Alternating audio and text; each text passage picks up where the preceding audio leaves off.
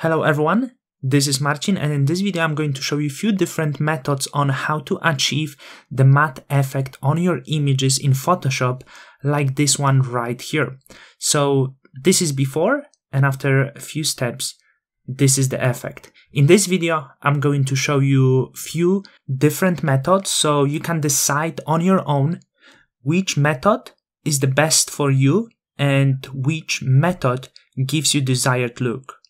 First method I'm going to show you is the gray layer method. So to do this I'm going to solid color, and in solid color I'm going to choose the gray color.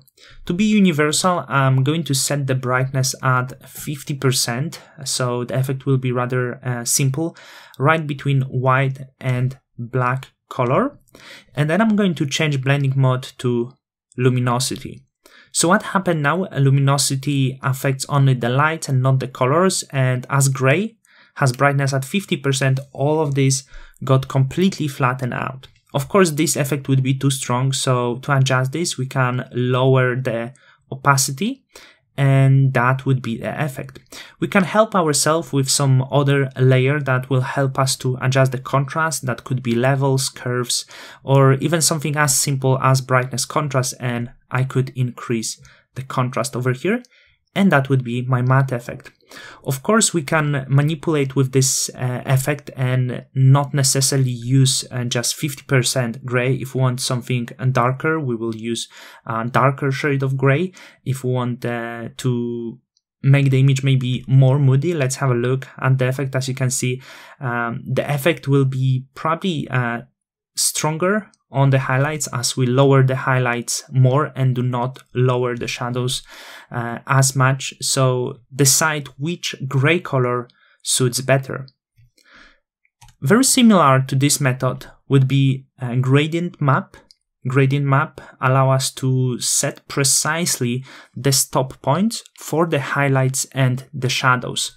So for the shadows I could use the gray color that would be a little bit darker here, so it won't wash out the shadows too much, which would be probably slightly better to be honest. And for the highlights I would choose something brighter, so I'm not going to lower the highlights as much. And then I would change blending mode to luminosity. As you can see, very similar effect but much more settled. And after that I could help myself with some other layer and adjust the contrasts. The next method would be the method for which I use levels or curves. So both of these adjustment layers allow us to actually cut out the darkest point of the image. In the RGB mode, we can simply go to the bottom slider and increase the brightness of the dark pixels and set up the level of the darkest point somewhere here in this gray area. So the darkest point of the image right now is this shade of gray, and everything that was darker got increased in the brightness, so increase the colors in the dark pixels.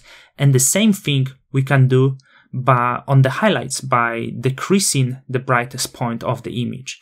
And after that, of course, we can adjust the contrast. Maybe we could stay with the levels and manipulate with these sliders, adjusting the dark pixels and the bright pixels on the image. If we change the colors, we can always check different blending modes and change normal to luminosity to make sure that the colors are as we like them. Very similar to this would be curve adjustment layer. Curve adjustment layer actually allow us to do exactly the same thing by working on the curve. So what we could do here, we can increase the darkest point of the image. We can add more light to it and decrease on the highlights.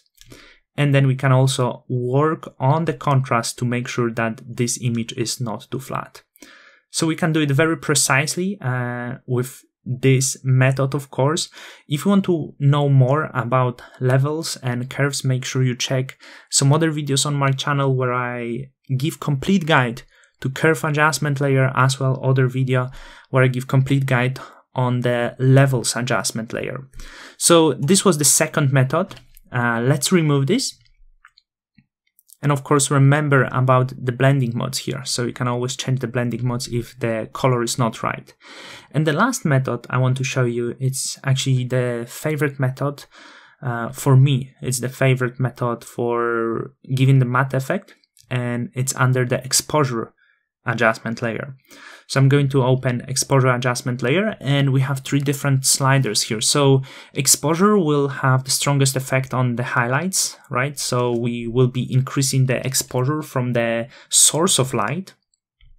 Then we have offset, and offset works on the pretty much opposite way to exposure. It will be working mainly in the source of the dark pixels.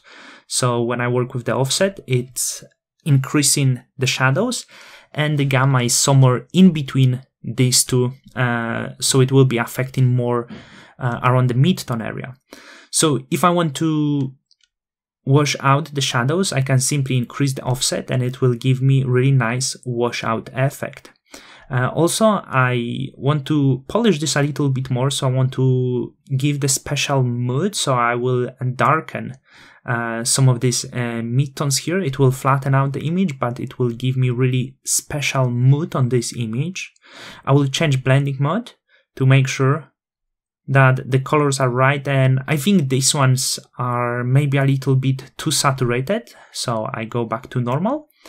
And to work on the contrast, I can go to brightness, contrast, and increase the contrast over here. If I think it's too dark, I can increase the brightness. So these are 3 major techniques that I would use for matte effect. So using the gray color, gray layer, it could be gradient. We can use levels or curves, because these are easily available and common adjustment layers to use. And the other method, giving maybe a little bit different results, is using exposure adjustment layer that allow you to manipulate precisely around the dark tones. Thank you for watching. I hope you found this video useful. If you want to know more about me, make sure to check the links in the description. You can find my portfolio, my retouching portfolio, because retouching is the job I do on the daily basis. And if you want to learn more about Photoshop and retouching, make sure to check my educational page where you can find my premium courses. For now, thank you for watching, and see you next time in the next tutorial.